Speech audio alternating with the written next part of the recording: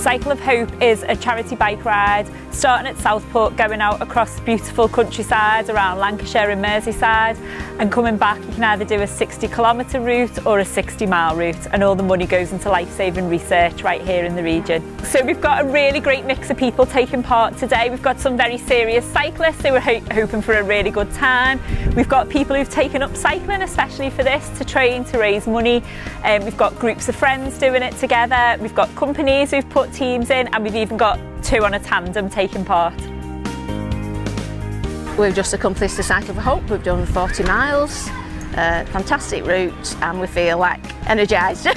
Yeah, it was absolutely fantastic, it really was. It was very, very hard work today, but the achievement of raising money for North West Cancer Research just absolutely outdoes that.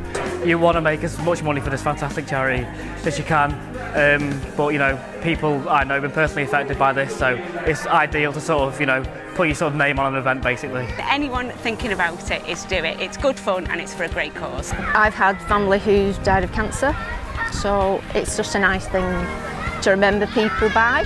Yeah, North West Cancer Research is, it's, as it says, it's Northwest, and we've all been touched by some form of cancer, and that's going to make a difference. The little bit that you do can make a difference.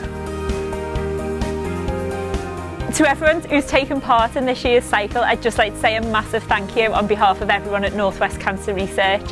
The money that you've raised will make a huge difference to the health of the region. It'll fund life-saving research that takes place right here, and also help our outreach and education work to try and prevent cancer from happening